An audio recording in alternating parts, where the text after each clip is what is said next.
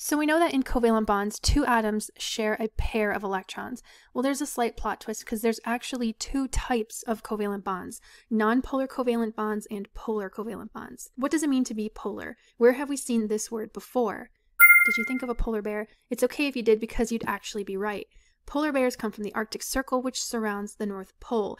The Earth has both a North Pole and a South Pole, terms that actually derive from the poles of a magnet. A magnetic pole is a region at each end of a magnet where the external magnetic field is the strongest. Like poles repel each other, and unlike poles attract each other.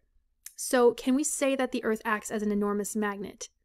Yes, actually. The North and South poles have positive and negative polarity, which actually flip over time. The last geomagnetic reversal was 780,000 years ago. And this polarity of the Earth is the driving force behind the magnetic compass, whose needle always points north.